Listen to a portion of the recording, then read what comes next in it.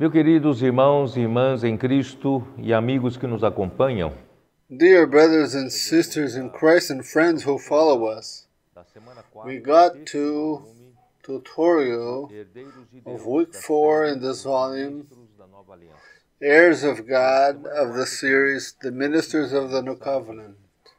And week 4 has the title of message, Heir of all things, that is, the children, heir of all things. We are speaking in last weeks about Job 38, right? When we saw there that God established as a limit grains of sand, the sand of the sea, for the waves of the sea, right? We know that we are going through a pandemics, and this pandemics came as a great sea wave, a gigantic sea wave. We know that the sea waves, they come in with a gigantic energy, and to be dissipated, this energy has a destructive force, but God is very wise. He did not face violence of the sea waves with another thing violent, another thing strong. No, God faces it with simple grains of sand at the beach of the seashore. Thank God that we are these little grains of sand, even though we have little strength, but the gigantic sea wave comes in with a gigantic energy. We are able to make this energy to be dissipated in the friction between the sand waves, the grains of sand. That is, it is dissipated, that great energy, through the sand grains. Those who can prevent this sea wave as the pandemics, which is destroying hundreds of thousands, more than 100,000 of people are dying in this world. And the second wave is the wave of this clashing economics. Therefore, the second wave. So the church has a function to pray. We have in our hand, according to Ephesians 6:10, we have a weapon which is the sword of God, which is the word of God. We also have prayer. We are little grains of sand who have not much strength, but we are able to face and go against this gigantic situation of this gigantic energy through our prayers and through the Word of God. So thank God that this Word, through this social isolation, each one is staying at home, but the prophetic Word didn't stop. And also the fundamental Word.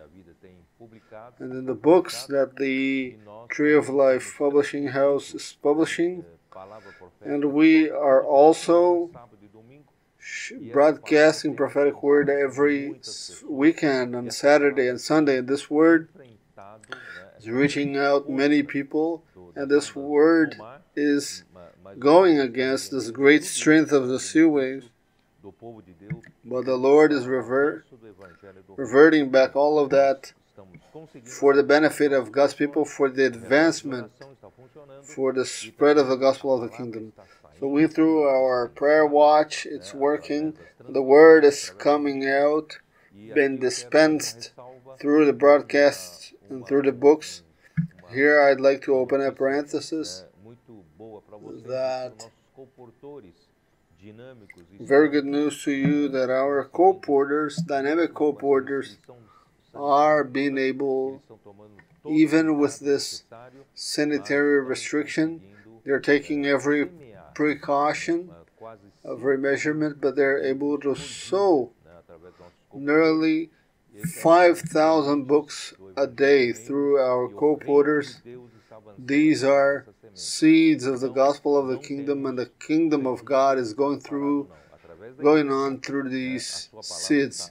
So the Lord is not stopped. Through the church, His word is advancing. Very good. So in Hebrews, we have seen in Hebrews chapter 5, verse 1, there we see the definition of a high priest, what a high priest does.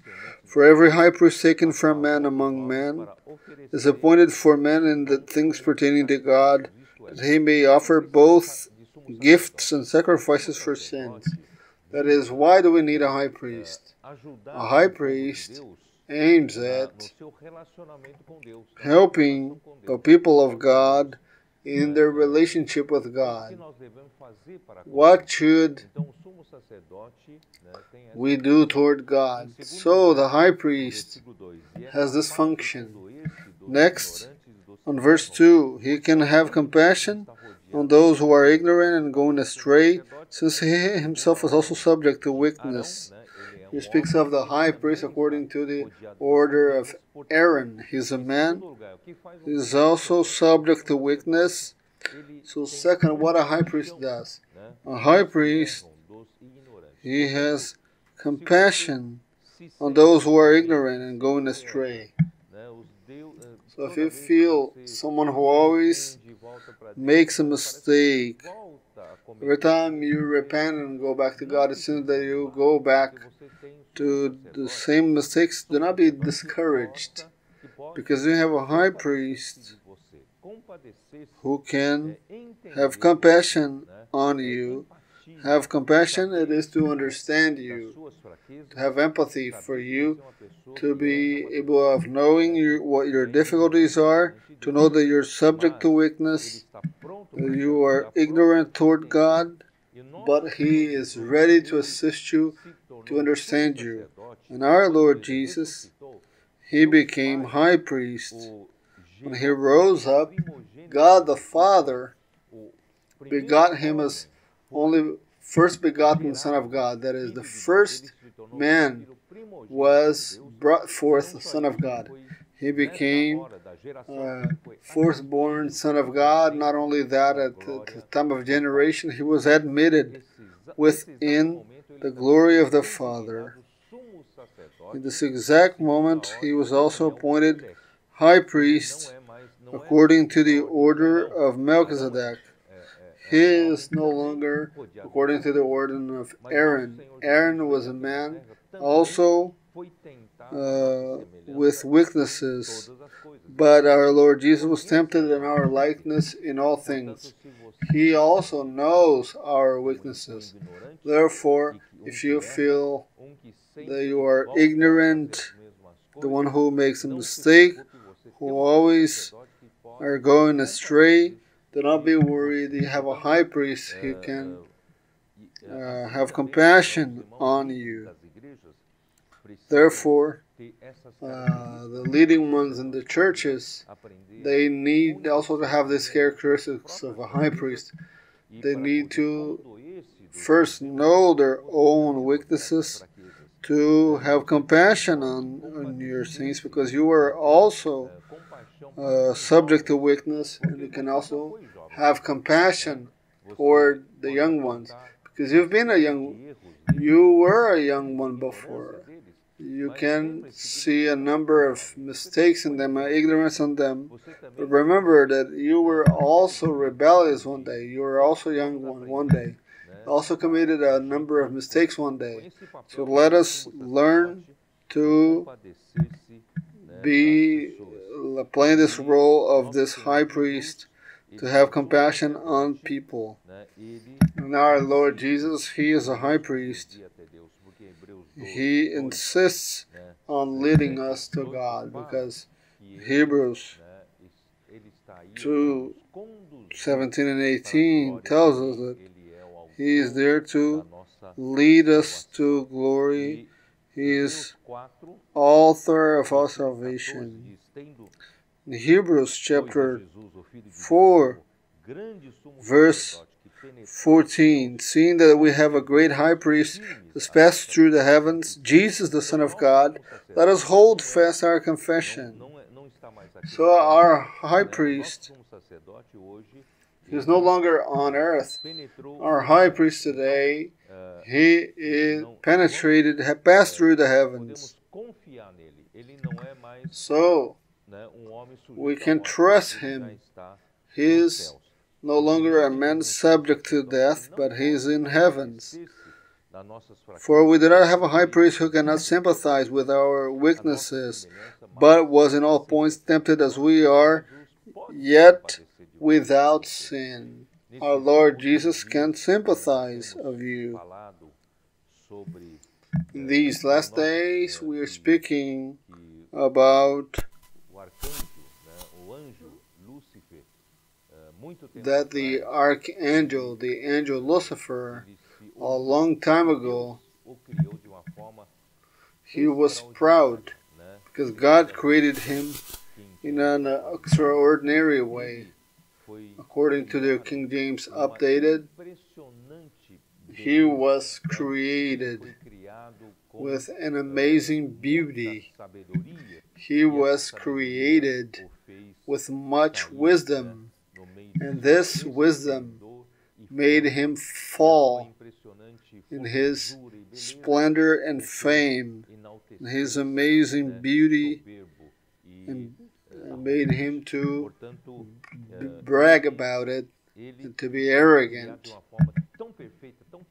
So he was created in a perfect way, so perfect way, he thought that God would need him to govern over the creation.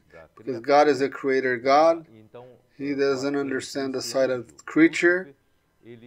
So this angel, this archangel Lucifer, he thought to himself that God needed him as a joint king, someone who is on his right side to help him to govern, because God would have to have him. Why? Because he was the most perfect of every creature. But he barely knew that God had already purposed from eternity past that his son would become a man. His son would then know what was like a human being. So our Lord Jesus, he became someone who can sympathize with other men. And in this way, our Lord Jesus, he became a high priest to help men that he can sympathize with them, and also to sit at the right hand of God to help God to reign. So here says, for we do not have a high priest who cannot sympathize with our weaknesses. He can, but was in all points tempted as we are, yet without sin. Let us therefore come boldly to the throne of grace, that we may obtain mercy and find grace to help in time of need. Isn't that wonderful? We do not have a high priest who do not understand us. Just like Job one day complained, oh, are your days like the days of a mortal? Do you know my sufferings, what I go through, what my problems are? You don't know what it's like to be a man. You don't know what it's like to be a creature. But Job barely knew that Jesus became a man, and he knew the human nature, and he knows what it's like to go through all temptations, but without sin. He can, thank God, he can sympathize with our weaknesses. He can help us in time of need. Therefore, dear brothers and sisters, do not run away from God. Do not hide your face from God as if God will punish you. No. Jesus Christ, He is a high priest. He can sympathize with our weaknesses. Very good. Hebrews chapter 1. This week, the word is centered in Hebrews chapter 1. Verse 1, we read, God who at various times and in various ways spoke in time past to the fathers by the prophets, has in these last days spoken to us by His Son, whom He has appointed heir of all things, through whom also He made the worlds. Very good. God always spoke. Whenever God speaks, His work is accomplished. So the Word of God, it is of great importance to God. When God speaks, people begin to know God through His Word. And His Word has the power of fulfilling everything. I'd like to show it to you. The Gospel of John, chapter 1. Chapter 1, verse 1 says, in the beginning was the Word Logos. The beginning was the Word, and the Word was with God, and the Word was God. So the Word was God Himself. The Word was with God, and the Word was God. Verse 14. And the Word became flesh and dwelt among us. We beheld His glory, full of glory of the only begotten of the Father, full of grace and of truth. That is, the Word became flesh. Our Lord Jesus Christ, He was the Son, but He became flesh. He came to know what is like human flesh. So the second of Trinity, the Son, He came on earth and He dwelt among us. This dwelt among us is tabernacled. That is the noun tabernacle, but in a verb form. So He set His tabernacle, or tabernacled. We can use that word among us. Our Lord Jesus, He was with God, who was God Himself, and He was the Word of God. That is, the Word reveals the person. If I am quiet, I'm a mystery.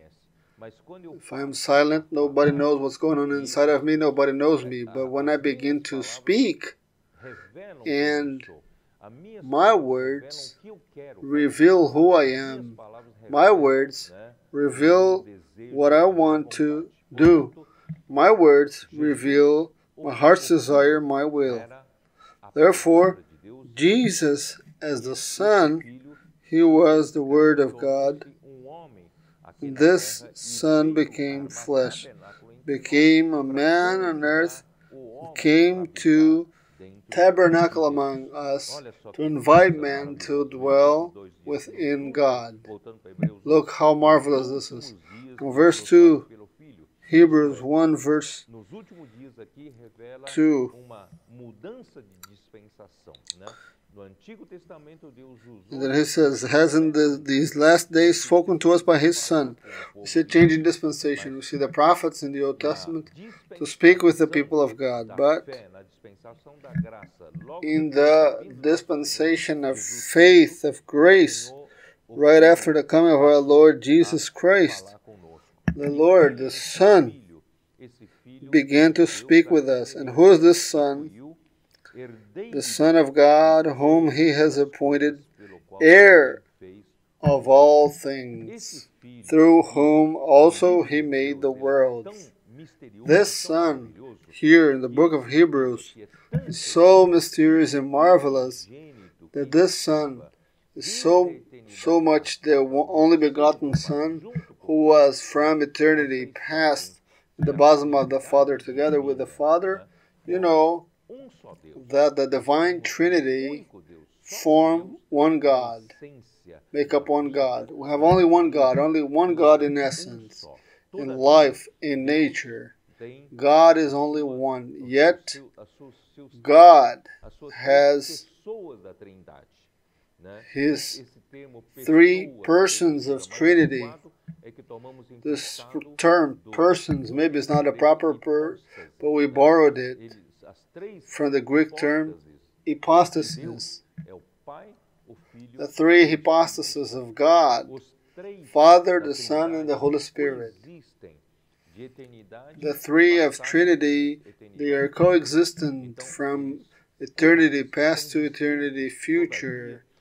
So they are existing. They are different, yet they are co-inherent. What does that mean? They live one inside the other. They are one in the other. The Son is in the Father. The Father is one with the Son, and the Spirit is also one with the Father and the Son. That is, they are co-inherent. They are distinct, yet they are co-inherent. There are only one God. That is why in John chapter 14 through 17, that in the past messages we went over those, that the going of our Lord Jesus through His crucifixion, through His death and resurrection, aimed at bringing man into God's glory and aimed at preparing man, prepare a place in God for men.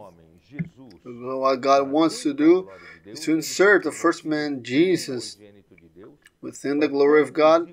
He became the first begotten Son of God to lead the many children of God that is coming to believe in Jesus, to receive God's life would be God's many children, and their final destiny of these children of God is also to bring the glory of the Father. Therefore, His death and resurrection of Jesus aims at bringing us into the Father. And in John 14 tells us, don't you believe that I am in the Father and the Father is in me?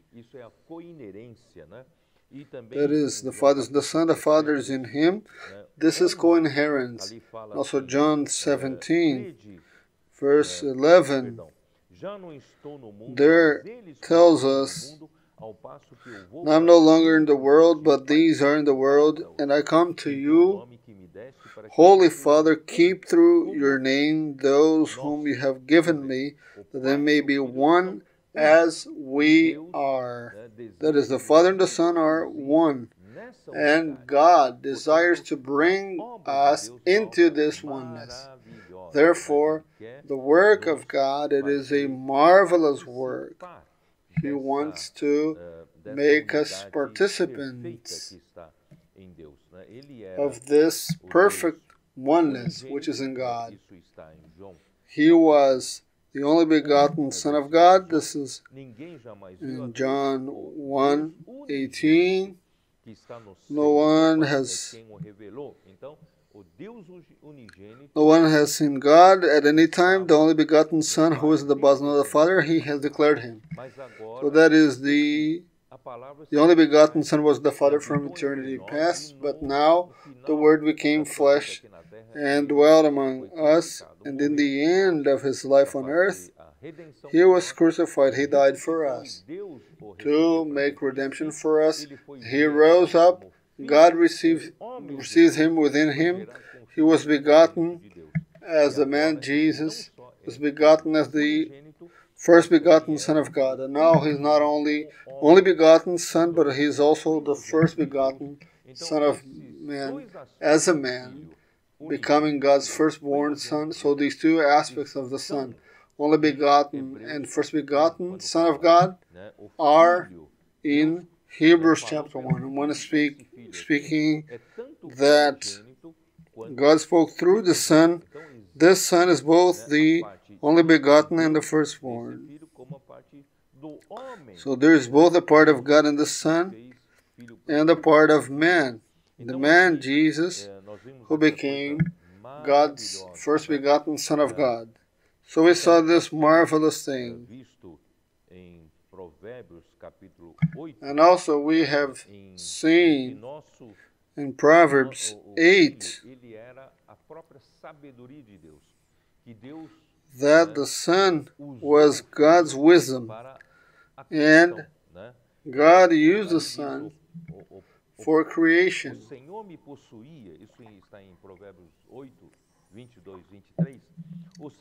Proverbs chapter 8, 22 and 23, we read, "The Lord possessed me at the beginning of his way, before his works of old. I have been established from everlasting, from the beginning, before there was ever an earth." So the Son, before creation, he was wisdom himself of God, and the Father used him to project creation. The Father made him to fulfill creation. So he was the designer, the architect. He was also the master chief under the command of the Father. And on verses 27 through 31 we read,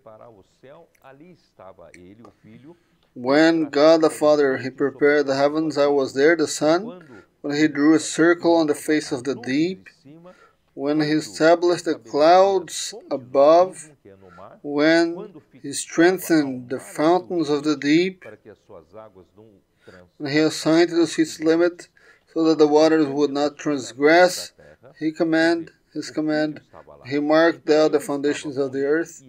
That is, the Son was there. "Then I was beside him as a master craftsman, and I was daily in his delight, rejoicing always before him." It was his delight, his pleasure. "And I was daily in his delight, rejoicing always before him." Another version says, "I, the Son, was the Father's pleasure, and I, the Son, lived happily the whole time with him." So this relationship of the Trinity, it is the most perfect relationship that there is. They lived in the utmost happiness, in utmost oneness, God's agape love, under the ground of righteousness, in the glory of God. That is this marvelous relationship. And God is inviting man, when admitting the first Son, the first man in glory, the first begotten Son of God, Jesus, is opening the doors to receive all others who were to believe in Jesus and become his children, to also take part in God's glory, in this joy, in this true happiness, in this true oneness, in this community life, in this perfect relationship. This is what we call it perfection. He is leading us to perfection. Very good. So turning back to Hebrews 1, let me repeat it, verse 2.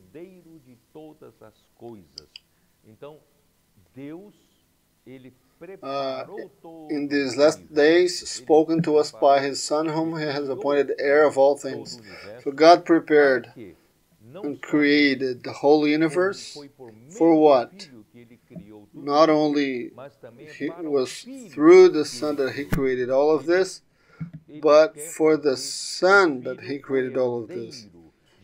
He wants to make the Son the heir of all things, and through whom also he made the world. That is, the Son was used to make the world, and the world is also for the Son. Verse 3, who being the brightness of his glory, an express image of his person. Very good. So before moving on, I'd like to remind you that on Friday of week 4, there speaks that Hebrews 9:14 says that Jesus offered himself up to God by the eternal Spirit. And all the accomplishments that God did on earth in time was cast in eternity. So you find in the Bible in Revelation 13:8, there speaks of the Lamb, slain from the foundation of the world. That is, from the counting of the days, there was the Lamb. The Lamb of God actually did not die from the foundation of the world. He died afterwards. But when the work of Jesus was done in time, cast in eternity, it was worth it forever, from the beginning to the end of this age. So based on this, we can see that the redemption of Christ became also eternal, was carried out once and for all. That's why the blood of animals of gold, of all those animals could only cover the sins, because it was something as a bill of sale. But when Christ died, his blood as the Lamb of God could be accepted for the forgiveness of sins, to remove sins. That is why in John 1:19, right? Cordeiro de Deus. John the Baptist saw Jesus for the first time and he said, "Behold the Lamb of God who takes away the sin of the world." That means so far, Psalms 32 verse 1 says that blessed those whose iniquity is covered. So in the Old Testament, sins were covered. They were not removed. When the Lamb of God came, then, yes, this Lamb removes the sin of the world. So his death was worth it forever, and then was worth it. The whole blood shed by the animals in the Old Testament was worth it, because now the payment that would validate the blood of animals would be the blood of Christ. It was offered up by the eternal Spirit and has eternal validity. Thank God. So you, if you still have a weight, a burden from the past you're carrying on your back, know yourself that if you really repented, if you asked the Lord to forgive you and God forgave you, God already forgot it. Your errors, your problems in the past. Therefore, do not bear it with you anymore. You were not only covered, they were removed. Let us feel relieved to press on in this way, because the work of the Son of God was perfect. He accomplished all the work under the command of God. Very good. So in Colossians 1:13 says that He has delivered us from the power of darkness and conveyed us into the kingdom of the Son of His love, in whom we have redemption through His blood, the forgiveness of sins. The world is under the influence of a chest.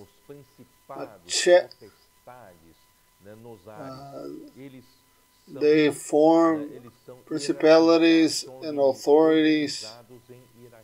They are a hierarchy. They are under the command of Satan, which is God's adversary. So he has the spiritual host of evil which control this world, control human society. Satan also have demons on earth. His soldiers are also have hierarchy, but thank God that God took us out of this empire of darkness and put us in the kingdom of the Son of His love. E agora nós, né, conveyed us into the kingdom of the Son of His love. And now we, in Colossians 1:15, also says that He is the image of the invisible God, the firstborn over all creation. So He is the first of the all creation. He is the one whom all creation exists because of Him. He is the firstborn over all creation. If Lucifer, the angel Lucifer, judged himself to be the role model of perfection of all creation, he was the most perfect of all creation. He is deceived because the Son of God who became a man, made of flesh, He is the firstborn of all creation. Therefore, if Lucifer one day thought that God had to have him as his joint king to rule over the creation, he barely knew that God already had planned to make Christ the firstborn of creation, and he then would become a man and to govern and to over the right hand of God. Now, let us go back to Hebrews 1. Let us read verse 3. God is glory, who being the brightness of His glory. Glory is God Himself, but who is the brightness of His glory is the Son. Who manifests the glory is the Son. That is why in John 1:14 says that we saw His glory, glory as the only begotten Son of the Father. So the only begotten Son of the Father, it is the brightness of His glory. That angel Lucifer who fell, he became proud by the brightness. His brightness, God placed him on a very important position among the highest ranks of God. So he became proud because of that. But now we have a son, a high priest, which is the Son of God Himself, who was the brightness of God's glory, but he not became proud, but he humbled himself and God exalted him. Look what a difference. He is also the express image of His person. This word, express image, we can understand that someone, when you stamp with an ink on a surface, on a paper, piece of paper, that ink is that imprint.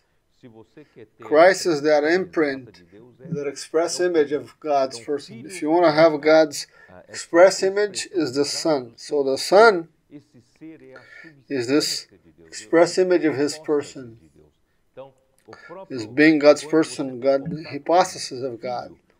So when you have contact with the Son brings in the very substance of God to you, stamping you with God's own substance, and upholding all things by the word of His power.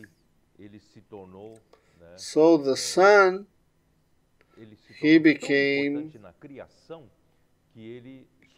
so important in creation that He upholds all things, all creation, by the word of His power.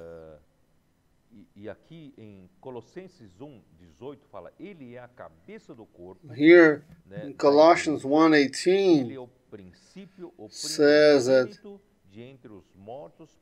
He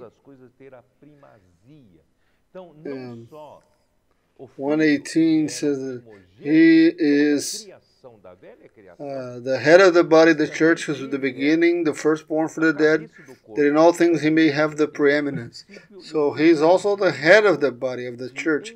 He is the beginning and the firstborn from the dead. That is, He was the first one to be raised. So He's also the first one in the new creation. In the old creation, He's the firstborn of creation. In the new creation, He's the firstborn from among the dead. For what? For what? That in all things He may have the preeminence, have the heading up. He is the first. He's the head over all things. Therefore, we give Him the first place in our lives. In all things, let us allow Christ to be our head. He's the one in charge. He's the one conducting us, guiding us, feeding us. Right?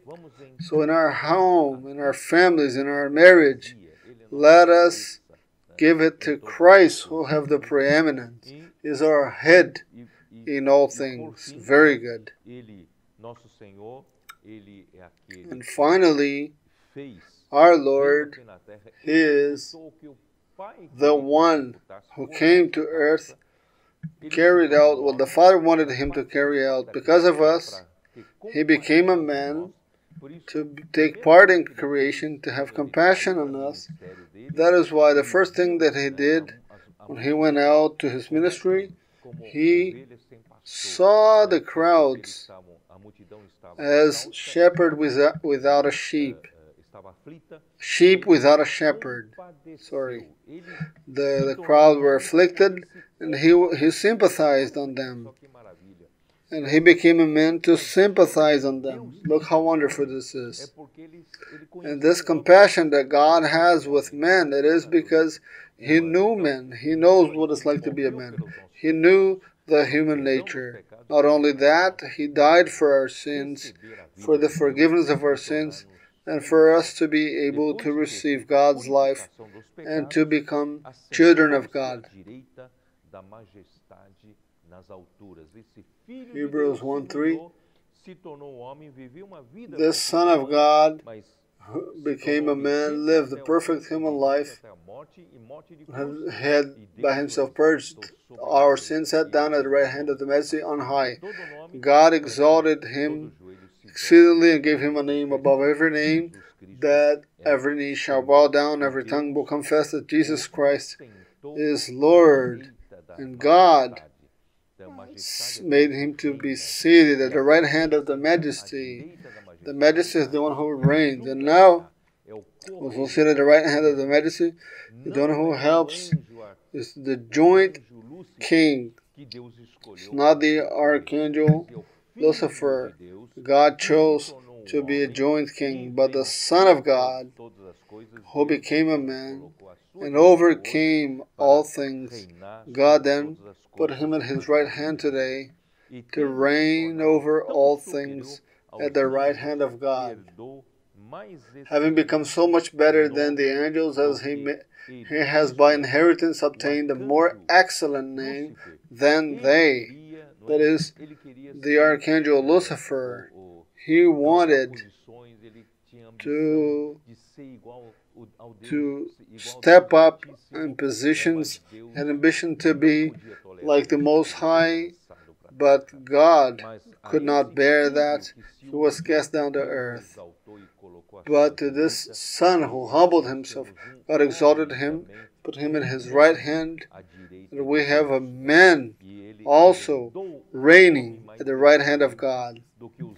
And He inherited a name more excellent than man, than the angels, because that angel wanted to have a fame, wanted to have a name, and God did not let him. God gave a more excellent name, a higher name than the angels. God gave it to Jesus. Jesus is our Lord. Thank God. And finally, we see in the book of Revelation, chapter 21:3, the final product of God's work. It is the church as the bride of Christ, as the New Jerusalem coming down from heaven. It is God with us. This translation of the Bible, the New Jerusalem, here God with us, He says, "And I heard a loud voice from heaven saying, Behold, the tabernacle of God is with men. He will dwell with them, and they shall be his people. God himself will be with them." The translation of the Bible of Jerusalem in this last statement is better. Let me read it to you according to that translation. It goes like this: "Behold, the tent of God with men, he will be with them. They will be his people, and him, God with them, the compound name God with them, will be their God." Our God, that through Jesus wanted to receive him to his tabernacle. And finally, after this work, he was able to bring us into him. And the New Jerusalem will be this great tent, which is God with us. Our God will always have us in the Son, part of him. Thank God, our future is glorious. I hope that this helps us in this tutorial. May God bless each one of your lives. Jesus is Lord.